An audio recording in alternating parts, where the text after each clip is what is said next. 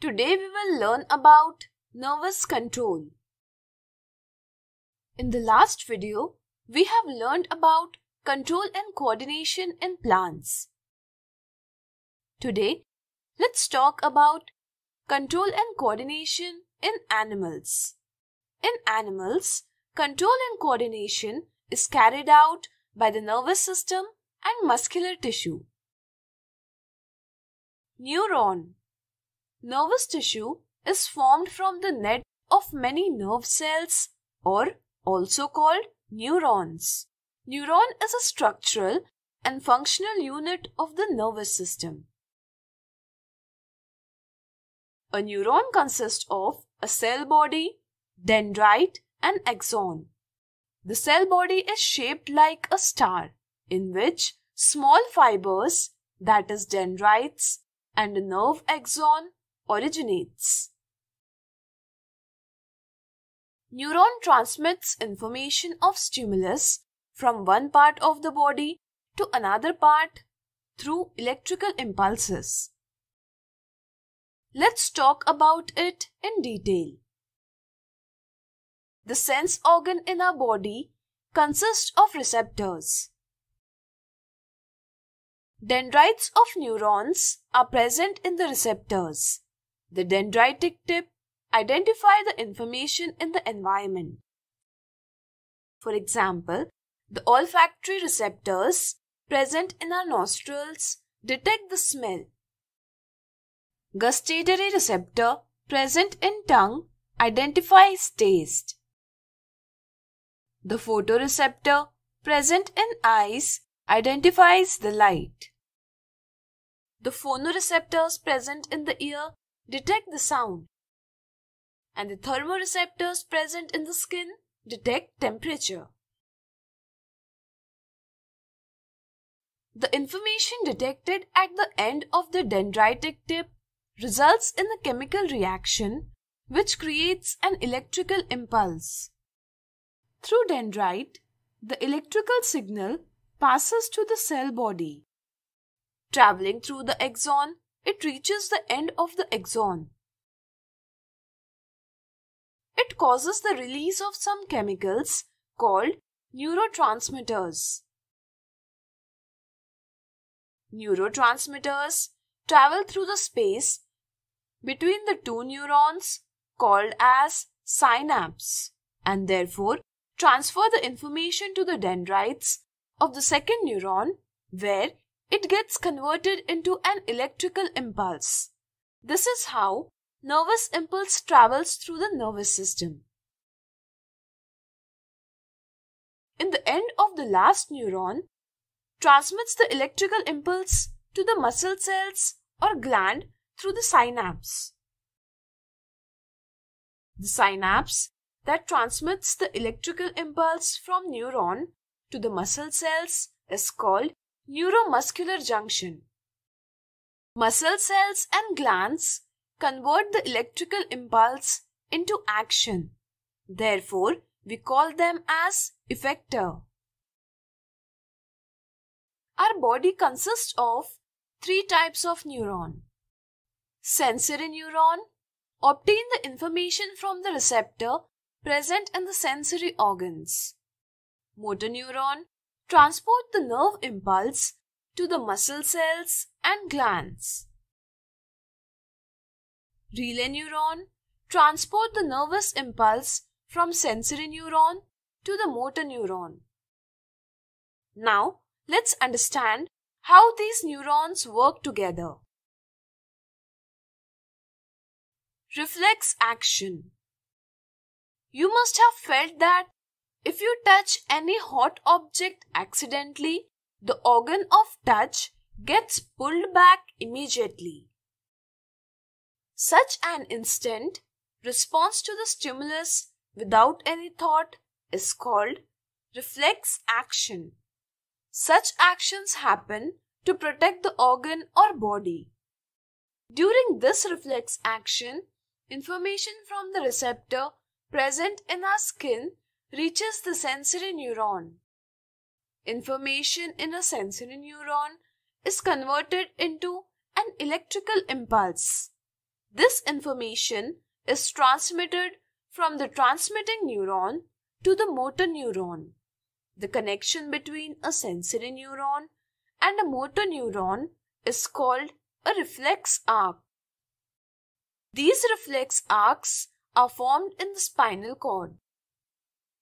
All the nerves in the brain form a bundle in the spinal cord. The motor neuron transmits the signal to the effector, here the muscle cells of the arm. After receiving the signal, the action in the muscle cells is such that the hand gets pulled away from the hot object. This action is done by us without thinking. Had we spent time thinking about the response, then there will be a delay in the action which will be sufficient to cause severe injury to the part in contact with the hot object. The spinal cord controls the reflexes and immediately responds to such a situation. Note that the information also goes to the brain. Brain. Not all actions we perform are reflex actions. For example, walking, speaking, running, etc. For such actions, thinking is necessary. The actions which require thinking are called voluntary actions. In this, our brain helps us. The brain integrates various input and output information. Therefore, the brain is called the main coordinating center of our body.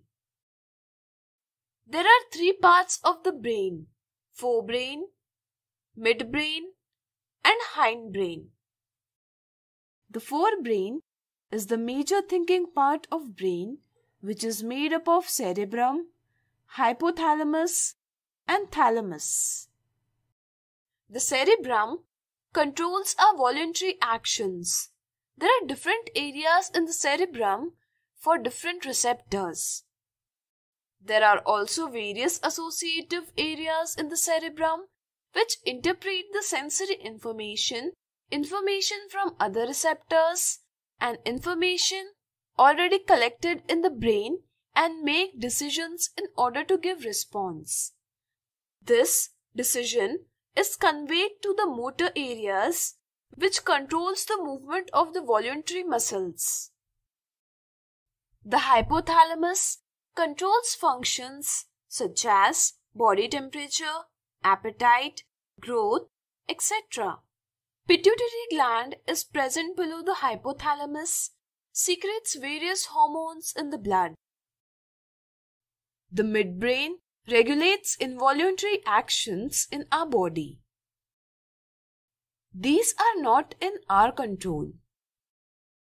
The hindbrain is made up of pons, medulla, and cerebellum.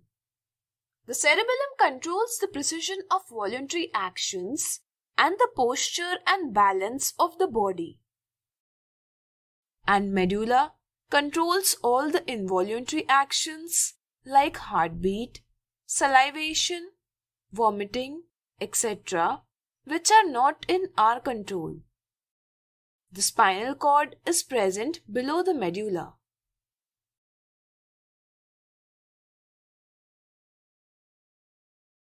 Protection of brain and the spinal cord.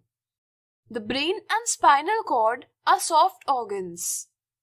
The brain is protected by a box of bones called as cranium, or also called skull, and by the cerebrospinal fluid located inside the skull.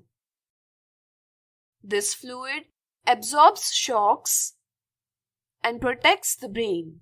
Similarly, the spinal cord is protected by vertebral column or backbone.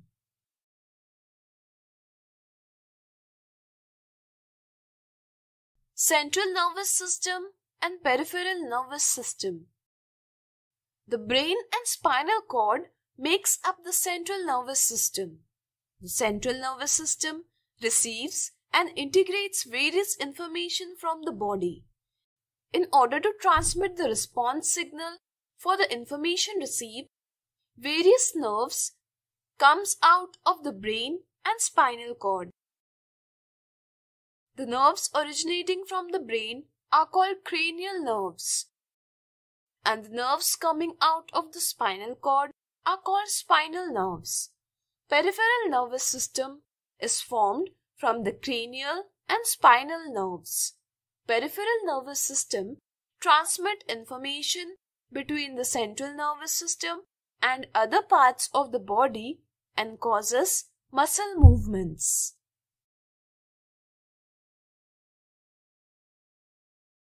Movement in the muscle. We know that muscle cells contain special types of proteins. When the nerve impulse reaches the muscle cell by peripheral nervous system, the electrical impulse changes both the shape and arrangement of the protein, due to which the shape of the muscle changes, which causes the muscular movement. Thus, the response has given. Thus, the central nervous system and peripheral nervous system control and coordinate various functions of the body. So today we learned about nervous control.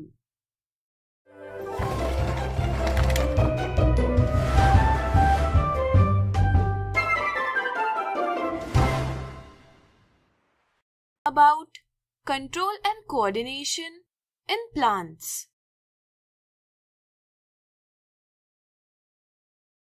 Each organism identifies the changes occurring around it and responds based on these changes. The identification of changes by the organism in the environment around it so that it can give some reaction is termed as stimulus.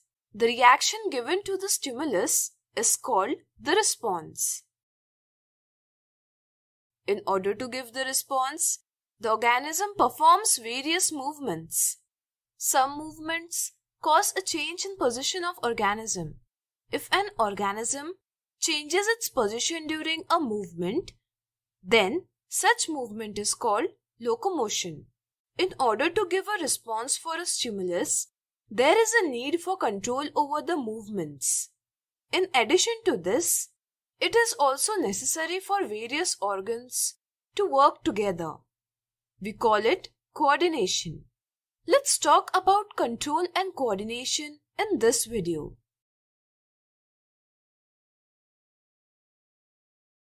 Plants can't change the place as that of animals. However, perform various movements in order to give a response. If we touch the mimosa plant, then the leaves of plant begin to fold up and droop. This kind of movement has no relation with growth. If the movement performed to give response does not involve growth, then such kind of movement is called growth independent movement. Let's understand the growth independent movement in the mimosa plant.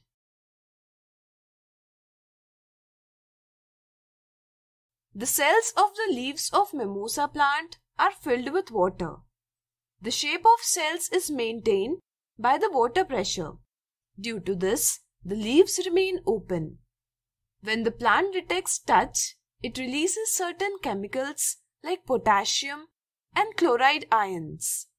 Increased ion concentration outside the cell reduces the difference between the concentration of ions within the cell and outside the cells. Water gets transported to the outside of the cell through the process of osmosis. This causes contraction of cells and so leaves get closed. Even if we touch the plant at any part, but still the response is given by other parts as well. For this information of touch is transported to other parts of the plant by the electrochemical means. Because of this, the leaves get closed. The movement of closing the leaves in the mimosa plant is termed as seismonastic movement, which is the growing independent movement. Similar movements are blooming of lotus during the morning, catching of insect by Venus flytrap, when the insect touches the plant, etc. Movement dependent on growth. In some plants, such as grapes plants, tendrils are sensitive to touch. When a part of the tendril comes into contact with the base, then the part of the tendril in touch with the base grows slowly, while the part which is away from the tendril grows faster. As a result of this, tendril circles around the base and climbs over it. The response has a direct relation with growth. Such movement is called growth-dependent movement. Here, the plant grows in one direction in response to the stimulus. If the plant grows in the certain direction in response to the stimulus, then such movement is called tropism. Various environmental factors act as stimuli to the plants. Let's discuss about it. Light is a stimulus for plants. Shoot of the plants gives a response to the light by growing towards it. However, the roots of the plant grow away from the light. The response of a plant for the stimulus of light is called phototropism. If any part of the plant grows towards light, then we call it a positive phototropism. And if any part of the plant grows away from the light, then we call it as negative phototropism. We know that roots of the plant always grow downward and shoot always grow upward. The downward movement of the roots and the upward movement of the shoot shows a response to the stimulus of gravitation. The response given to the stimulus of gravitation is called geotropism. Growth of roots downward in the soil is positive geotropism, while the growth of shoot upward and away from the soil is negative geotropism. Similarly, roots of the plant grow towards water. The response given by the plant to the stimulus of water is called hydrotropism. Plants also give a response to the stimulus of chemicals. For example, when pollen grains reaches the stigma, there is a development of a pollen tube to take pollen grain towards ovule. Such a moment is called chemotropism. We will talk about it in the upcoming videos. Plants respond to various environmental stimuli. For giving the response, stimulated cells release various hormones depending on the stimulus. For example, plants detect the stimulus of light. Because of that, shoot produces hormone auxin. Hormone is a carbonic compound that is produced in small concentration. They are used to transfer the information to various parts of the organism. The hormone produced by the plant is called phytohormone. The place of synthesis of the hormone and the action of the hormone is often different. For this, the hormone reaches the functional area through the diffusion process. Auxin causes increase in the length of cells. However, when light comes from one direction, then auxin diffuses from the tip of the plant towards the part of the plant away from the light. Due to this, the concentration of auxin increases in that part. Therefore, there is a greater increase in the length of cells in that part, which causes the plant to turn towards the light. In the same way, the hormone gibberellin causes growth of the shoot of the plant. Hormone cytokinin stimulate the division of the cells. Therefore, the concentration of cytokinin is higher in plant parts like fruits and seeds. Auxin, gibberellins, and cytokinin help the plant to grow. However, hormone abscisic acid inhibits the growth of the plant or plant part. For example, abscisic acid causes the leaves to turn yellow from green, that results in the wilting of the leaves. Hormone ethylene, which is a gaseous hormone, causes the ripening of the fruits. In the same way, various plant hormones helps the plant to grow, develop, and to control and coordinate various environmental stimuli. So today we have learned control and coordination in plants.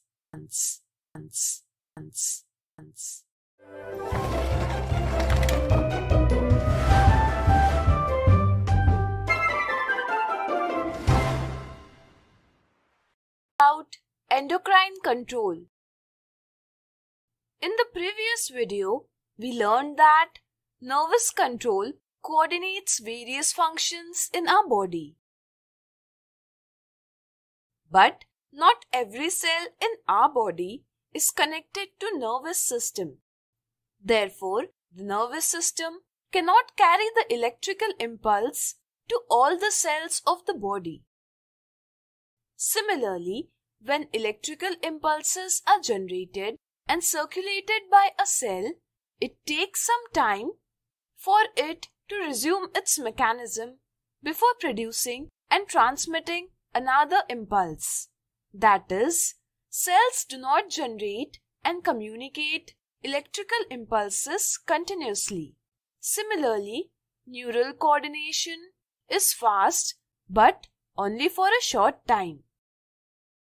In our body, hormones are used to carry signals to all the cells of the body and to maintain the coordination in the body for a long time. Hormones are non-nutritious chemicals that are produced in the body in a very low concentration. They are used to carry signals to various cells of the body. Therefore, hormones are called chemical messengers. Synthesis and secretion of hormones in animals is done by the endocrine glands. The mechanism that regulates various functions of all organs, tissues, and cells of the body by the secretion of hormones is called the endocrine system. All the endocrine glands of our body are part of endocrine system. The endocrine glands do not have ducts, so the endocrine glands are called ductless glands. The hormones produced by them are secreted directly into the blood. With the blood, the hormones reaches all the cells of the body. Therefore, the location of the synthesis of hormones and the place of action in the body are different. The main endocrine glands in the human body are as shown. Let's understand them. The pituitary gland is present below the hypothalamus in the forebrain part of our brain. The pituitary gland secretes various hormones in our body, such as growth hormone, which control the growth and development of the body. If the secretion of growth hormone is high during childhood, then there is abnormal growth of the body, which is called gigantism. If the secretion of growth hormone is less during childhood, growth is blocked and height of the body does not increase, which is called dwarfism. When the level of growth hormone decreases in the body, the hypothalamus secretes the growth hormone releasing factor, which causes the pituitary gland to secrete growth hormone. Thus, hormones produced by the hypothalamus regulate the synthesis and secretion of hormones secreted by the pituitary gland. The pineal gland is present in the upper part of the forebrain. It secretes melatonin hormone. Melatonin regulates the body's daily 24 hours rhythm. That is, it controls sleep-wake cycle and temperature. Thyroid gland is present in our throat, is made up of 2 lobes, where each lobe is present on either side of the respiratory tract. Therefore, the shape of the thyroid gland resembles that of the butterfly. Thyroid gland synthesizes and secretes thyroxine hormone. Thyroxine controls the metabolism of carbohydrates, proteins, and fat in our body. Therefore, thyroxine mainly helps in the regulation of the basal metabolic rate of the body and provides suitable balance for the growth of the body. Thyroid gland synthesizes thyroxine hormone with the help of iodine. Iodine is therefore required for synthesis of thyroxine at normal rates. So, we should take iodized salt. Iodine deficiency reduces the synthesis of thyroxine, known as hypothyroidism. It leads to the disease called goiter. In this disease, there is a growth of thyroid gland and swelling in the neck. If the synthesis and secretion of thyroxine is high in the body, then the level of thyroxine is increased, which is called hyperthyroidism. There are 4 parathyroid glands present on the posterior surface of the thyroid gland, which secrete parathyroid hormone. Parathyroid hormone increases calcium levels in the blood. The thymus gland is present between the 2 lungs. It secretes thymosin hormone. Thymosin hormone assists in the development of the immune system. An adrenal gland is present above each kidney, which secretes adrenaline hormone in the blood. Adrenaline reaches to the heart and various parts of the body through blood. Adrenaline increases the heart rate, due to which there is more blood supply to the muscles of the body. Therefore, more oxygen reaches the muscles. In the presence of adrenaline, the muscles around the digestive system and the small arteries of the skin shrink. As a result, the supply of blood in the digestive system and skin decreases. This causes more blood to the skeletal muscles. Therefore, there is a contraction of diaphragm and the rib muscles, and the breathing rate increases. Adrenaline also causes pupillary dilation, goosebumps, and sweat secretion. All these responses together help the body to deal with an emergency.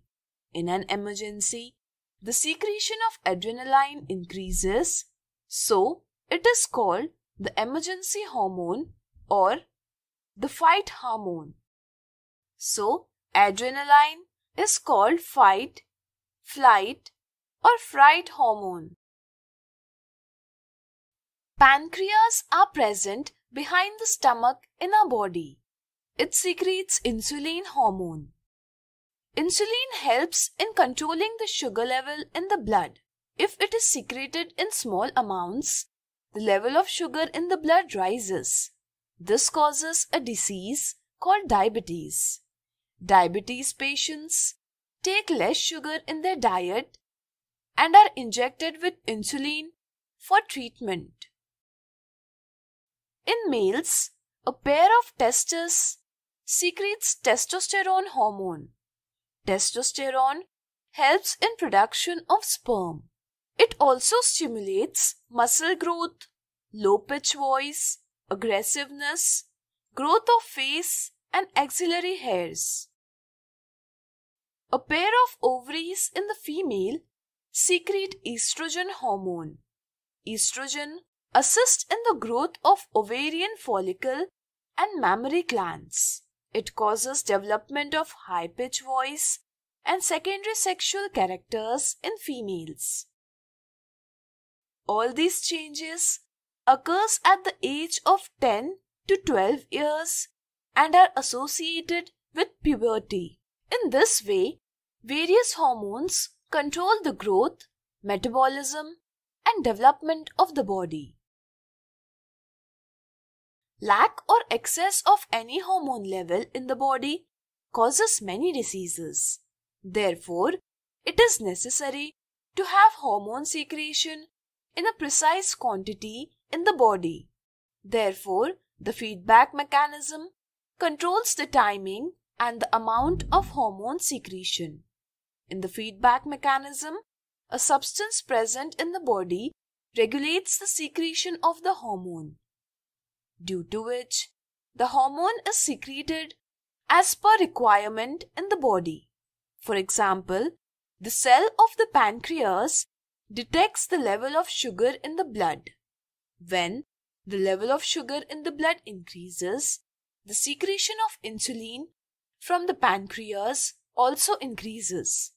And when the level of sugar in the blood decreases, the secretion of insulin from the pancreas also decreases. Thus, the level of sugar in the blood is controlled. Insulin helps in controlling sugar level in the blood. Now, you must have understood that the endocrine system also assists in the control and coordination of the body. Therefore, the nervous system and the endocrine system together perform the function of control and coordination in the body. So, today we have learned about endocrine control.